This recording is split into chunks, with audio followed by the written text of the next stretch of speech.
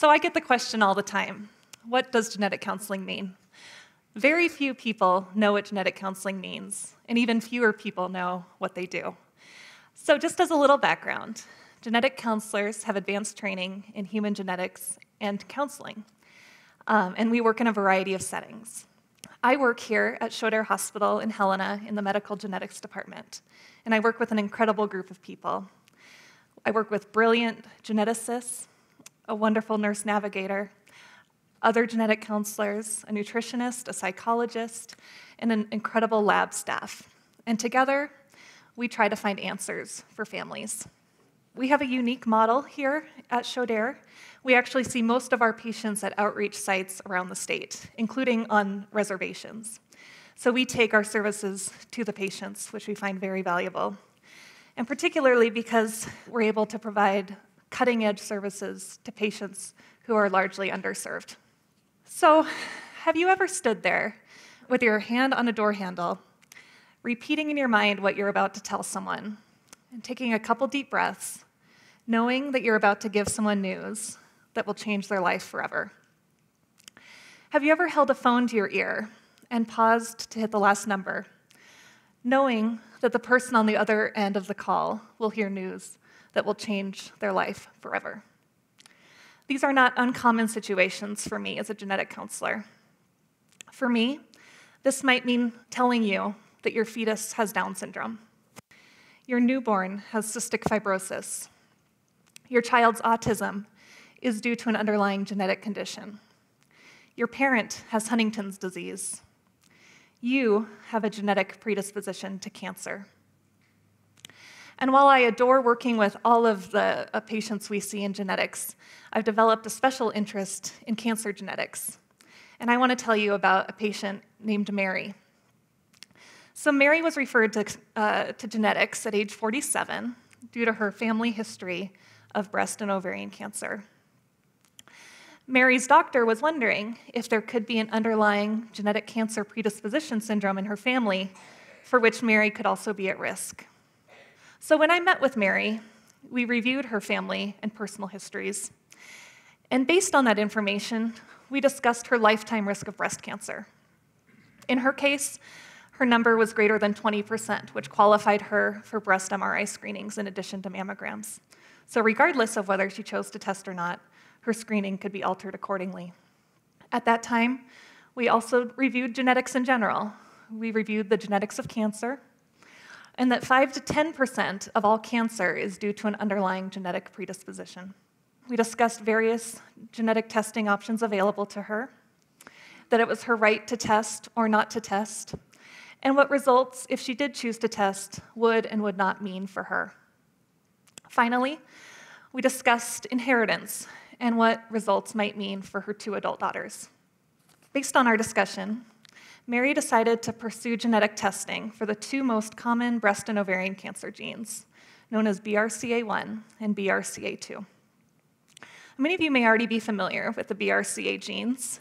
They work together as tumor suppressors, and when they function normally, they help our bodies prevent cancer, particularly in the breasts and in the ovaries. When there's a change in one of those genes, it causes a genetic condition called hereditary breast and ovarian cancer syndrome, or HBOC for short. About 1 in 300 people has HBOC. And if you remember back to 2013, a phenomenon we now call the Angelina Jolie effect swept the media. Angelina Jolie went public with her choice to pursue genetic counseling and genetic testing based on her family history of cancer.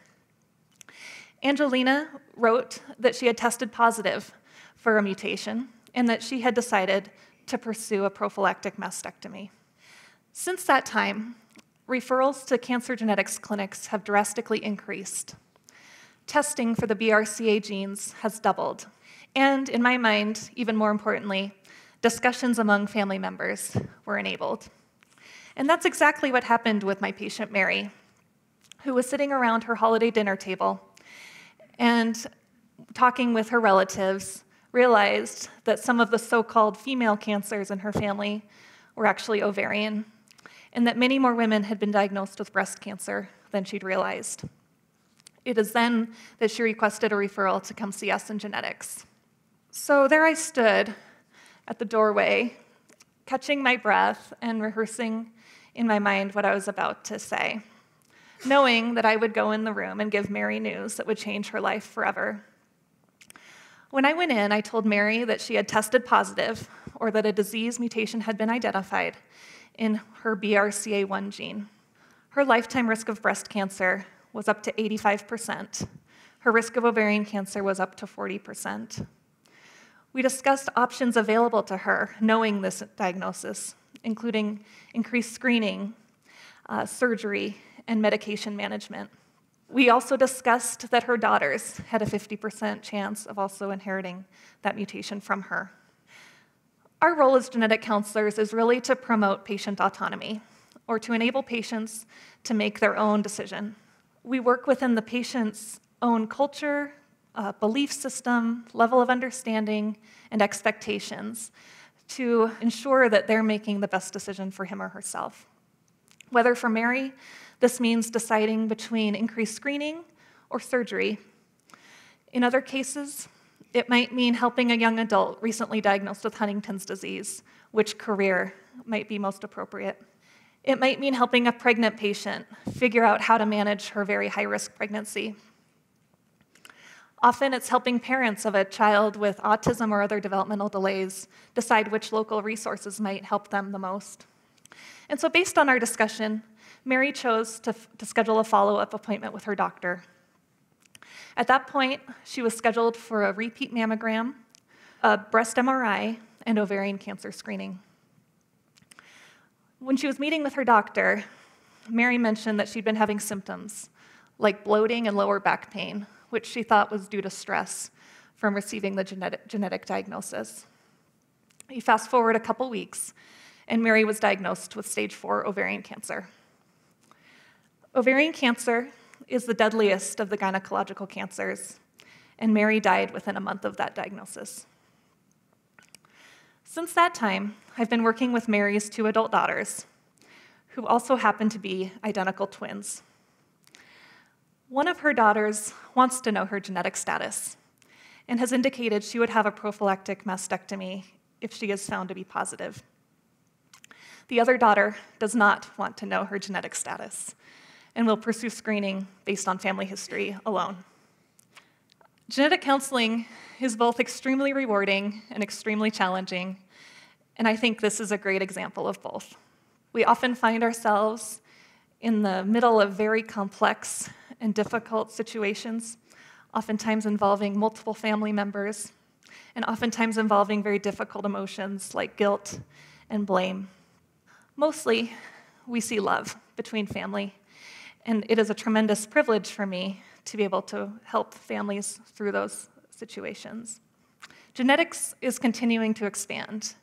In fact, 10 new genetic tests are added to the market every single day. Genetics will continue to grow, and I promise it will affect all of us to one degree or another over the course of our lives. I hope you consider reaching out to a genetic counselor who can help you navigate all that information in often difficult situations. Yeah. Thank you.